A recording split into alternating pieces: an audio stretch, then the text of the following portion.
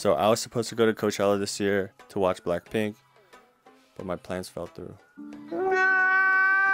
But I'll still show y'all what I would have worn to Coachella. For the first outfit, I'm gonna keep it pretty basic. I'm gonna start it off with the jorts. I think it's super on trend this year. For the shoes, something that you don't mind beating up, I'm gonna throw on this headscarf. I feel like Little Red Riding Hood. Throw on some sunnies. Got this shoulder bag.